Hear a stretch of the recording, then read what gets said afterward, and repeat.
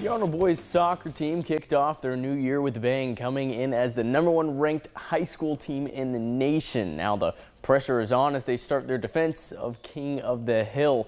It'd be an understatement to say the Marlins senior class, it's special. And I mean, like, they've only lost 3 matches in 4 seasons kind of special. Arnold head coach Jonah Hammond realizes that the #1 next to their name is not only significant to the high school, but also Bay County and the Panhandle as a whole. But he says their main focus right now, staying focused. I feel great. It means we're headed down the right path. We know that at any moment, if we don't show up and play, we can be beat by anybody. So, yeah, we're excited, but our focus is to keep winning and keep progressing on into playoffs. Left on the Marlins regular season schedule, West Florida, Bay High, who's currently the 7th ranked team in their class, and Gulf Breeze, the 7th ranked team in the nation.